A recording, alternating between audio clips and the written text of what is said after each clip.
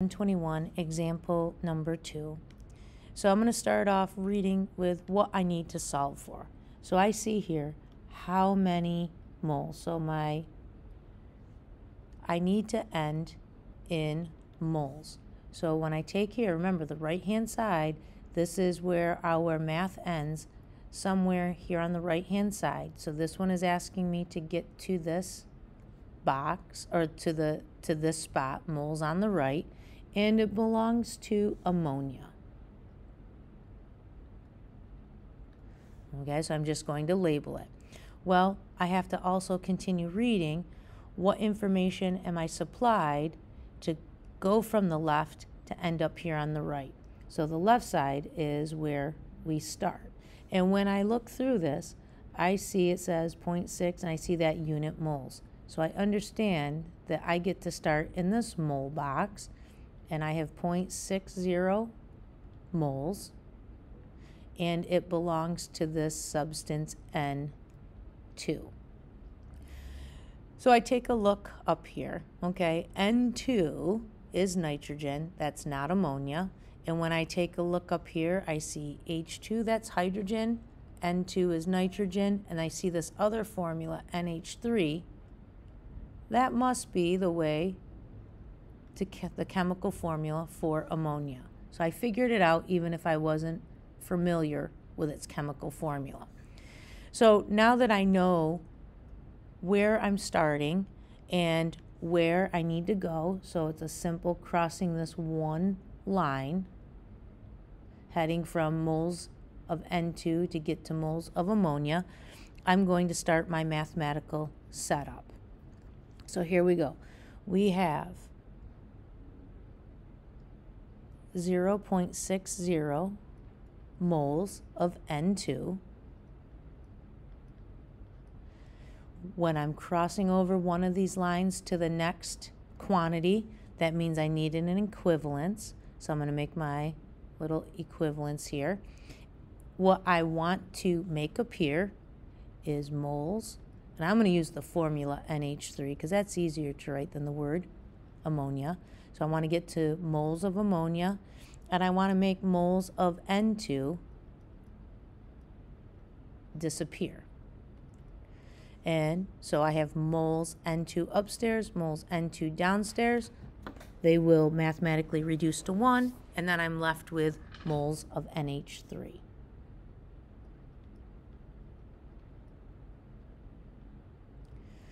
Okay, so now I need a relationship between ammonia and N2. So this relationship comes from the recipe or the balanced reaction. So I'm going to go take a look up top. So I am given the bare bones of the reaction, and when I take a look, I see 2 hydrogens on the left and 3 on the right. So right away that tells me it's not balanced. I've got to figure it out. 3 hydrogens on the right, 2 on the left. I need to think of a common multiple, so I'm going to think in the values of 6. So to make my hydrogen count go from 2 up to 6, I'm going to put a coefficient of 3 in front of the H2. From there, now I have 6 H's on the left. Now I want to fix that same problem on the right. I have 3 hydrogens on the right. If I put a coefficient of 2, 2 times 3 makes it 6. Now I have the same count of H on both sides.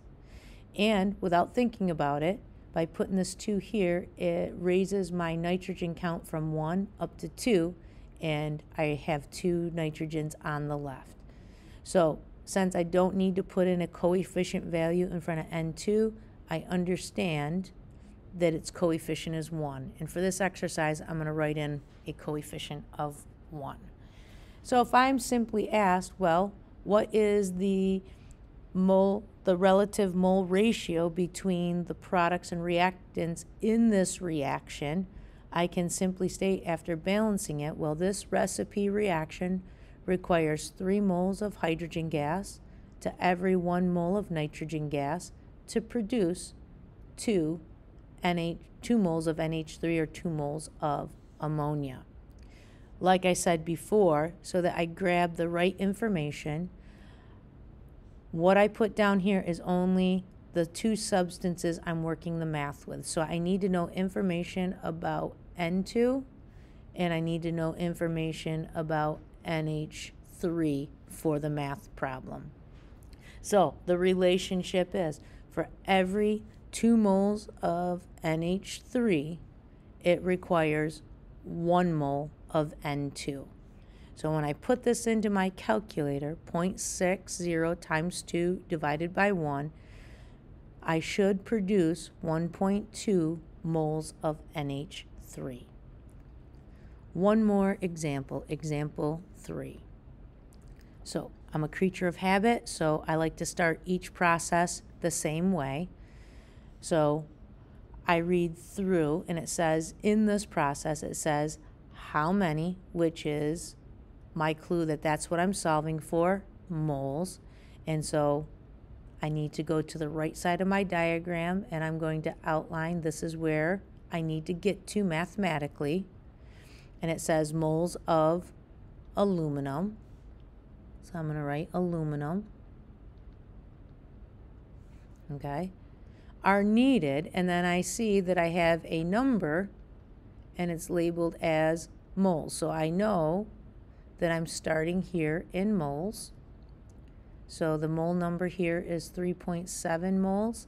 And I see it belongs to this chemical formula of Al2O3.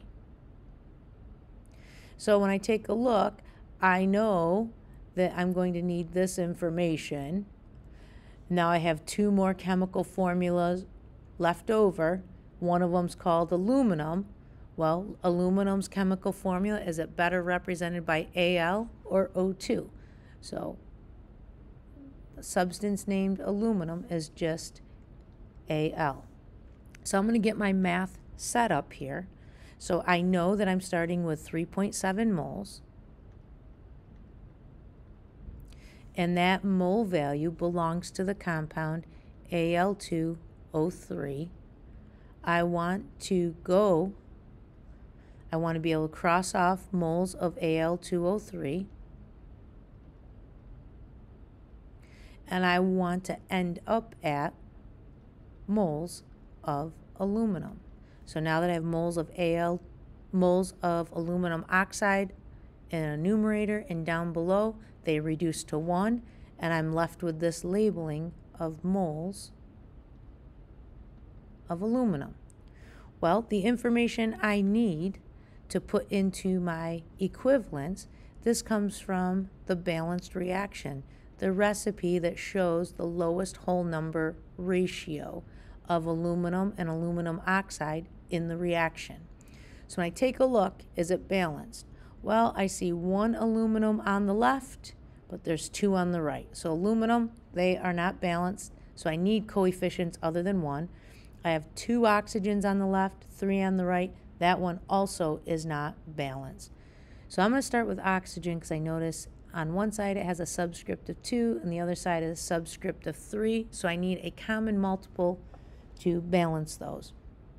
So I would use 6. So to make my oxygen count on the left to go up to 6, put a coefficient of 3. 3 times 2 is 6, oxygen count of 6. I want to get that same thing done on the left, but my subscript is 3 for the oxygen, so if I put a 2 out in front, 2 times 3 makes that 6. But that 2 also affects my aluminum count. So I started off with 2 aluminums times the coefficient of 2, so I go from 2 aluminums up to 4 aluminums. And when I look on the left, I only have 1 aluminum, so 1 times 4 will make my count 4, so I put in a coefficient of 4. So now that I have a balanced reaction, I circled the 2 substances in the reaction of interest. Now I know what to put down here in the equivalents. So 4 moles of aluminum will help to form 2 moles of aluminum oxide. So now I need to use my calculator. 3.7 times 4 divided by 2.